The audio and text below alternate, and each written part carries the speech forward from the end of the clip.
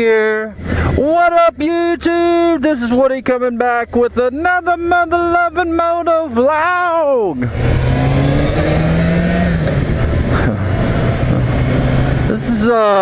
This is gonna be my aftermath video of the AMA vintage motorcycle days at Mid-Ohio. I just got back from that the other day. Today is Monday, so it's 2 days after. I went on Saturday. I did a ride review on the 2018 KTM 1290 Super Duke. Freaking sweet bike. That bike is pretty awesome. I'm gonna use part of this video for I don't know if people are still doing the first gear challenges, but I'll take the first gear challenge on the KTM 1290, and I'll put you a little clip right here where I hit the rev limiter in first gear at 60 miles an hour. Right here's that video.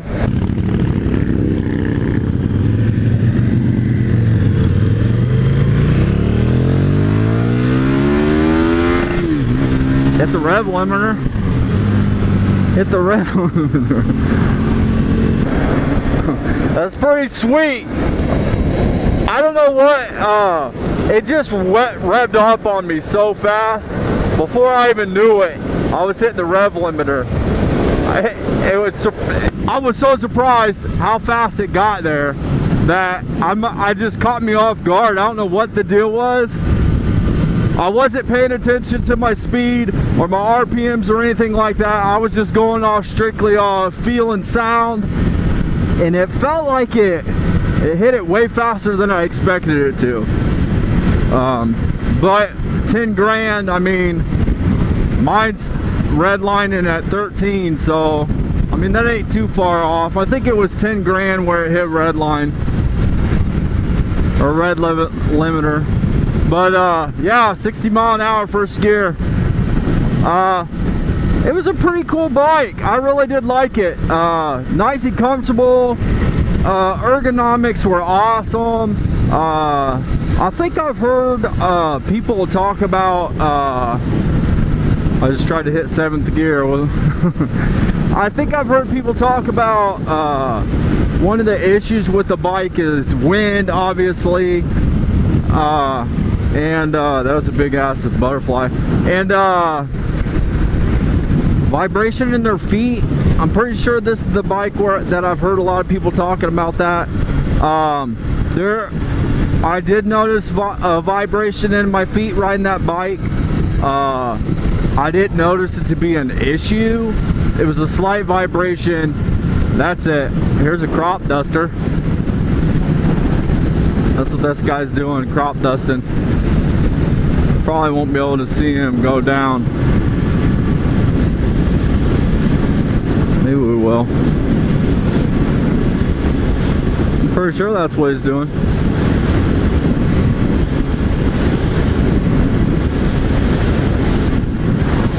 Maybe not. Maybe he's just flying. Can't see him no more. There's an airport right over there. Or, hell, it's up this way a little bit. I bet he is. I don't see him no more. He probably dove down. Anyways, the vibration wasn't bad. Like, it didn't bother me. It was just noticeable. That's it. I mean, it didn't bother my feet, put my feet to sleep. There's nothing to complain about it. Just observation that I made of it. I can't think of any. The wind was, I mean, it hit you a little worse than this bike does. I don't know, like, people talk about wind on a naked bike, but it's a naked bike. You're going to get wind. I get wind on this bike. You know what's crazy about this bike? As I sit on it, I'm not tucked, I'm just normal posture on this bike. It hits me at right at the top of my shoulders and up, where that KTM or any other naked bike I've ever been on is like low chest and up. Now I'd rather have it hitting me full like that than the way this bike, and I mean any other sport bike's gonna hit you the same way, at high in your chest, like top of your shoulders and up, because that's like bobbling my head. I mean, you probably do notice it sometimes in the videos, like it catches you right on the chin, really. But on a naked bike, that's to me it seems like it's to be expected, so I don't know why people complain about it. But I didn't mind the wind on it. I was only on it for like 20-30 minutes, something like that. Country riding, curvy, twisty roads. Average speed between 40 and 60, 65 mile an hour, something like that. And the wind, I mean, it hit me from about the top of my, right above my stomach and up, and I didn't mind it at all. If anything, it helps hold you up. So, I mean, it shouldn't bother you on a long trip. I can't see that bike would be hard to do on a long trip. And we all know Snowcat rides one, and his is the last model. So, I mean, I don't know, the biggest difference as far as body shape and of the bike goes is the light is a little bigger on the older ones. But I mean, he tours on his, so it should be just fine on long trips. Oh, I got the hiccups burping up food. Anyways, so this was my first AMA Vintage Days that I went to. It was pretty cool. If you ain't never been, it's vintage bikes racing going on. And they had the vintage bikes racing. They had modern sport bikes racing as well, all the way up to leader bikes. Pretty cool experience. I've never been to motorcycle races before. I think they said that track's a 1.5 mile or a 2 mile track. I'm not positive on that, but that's a pretty good sized track to me, I guess. Huge swap meet. That's what it's mostly about, the racing and the swap meet. Lots of vendors. KTM was the only motorcycle manufacturer there, which I was kind of surprised by.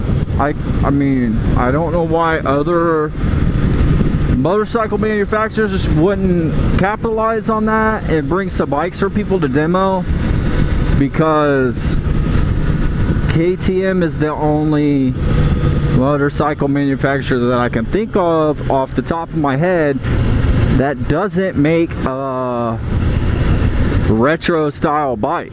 Everybody else makes a retro style bike, so you would have thought they would have a demo truck there letting people at least try that bike, you know what I mean? Like, when KTM came to AM Expo, all they had was the Z650 Z900. So, like, I don't understand why, like, Yamaha wouldn't have come with some XSR 900s and XSR 700, or why Kawasaki wouldn't have came with the Z900 RS. You know, like, kind of surprised me.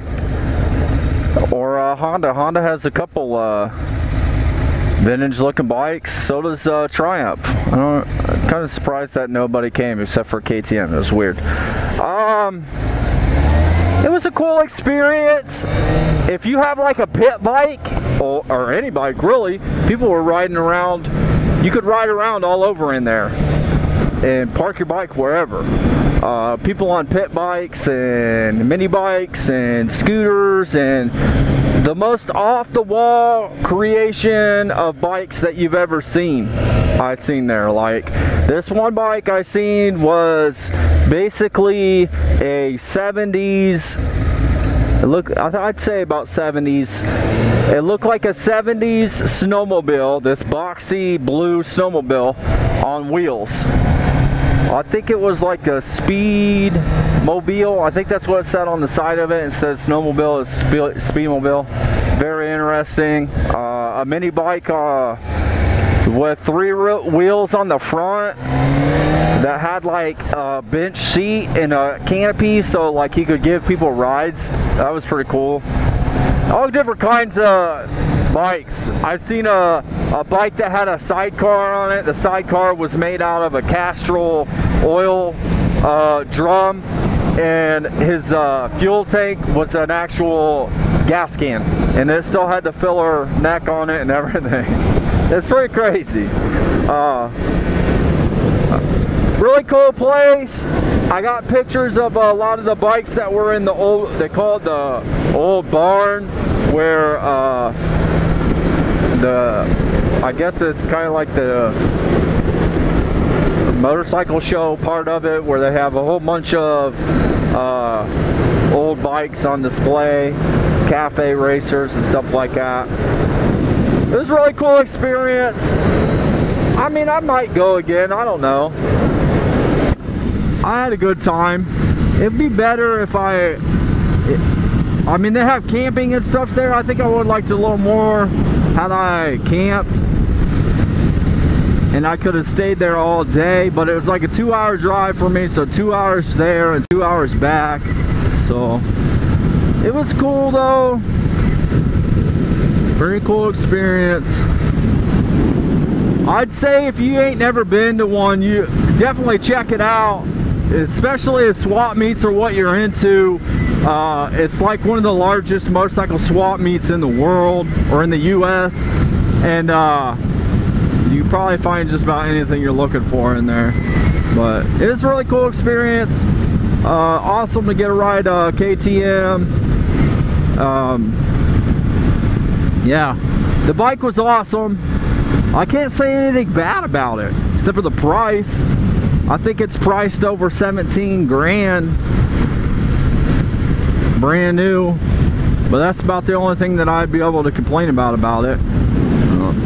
Other than that, like, there's nothing I could complain about the bike. The bike was awesome.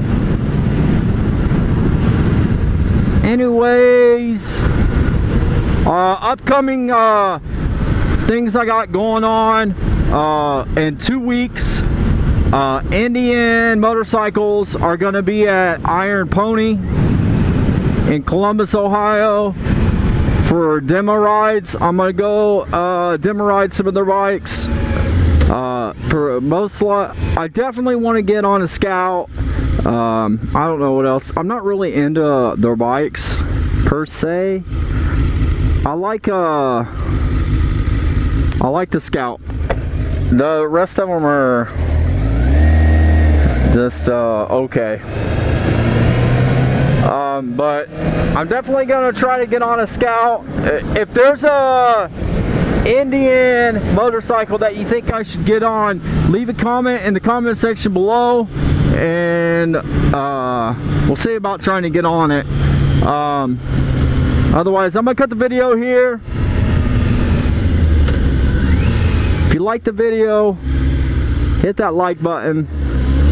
If you didn't, hit that dislike button. If you ain't subscribed, please subscribe today, and I'll catch you on the next video. This is Woody.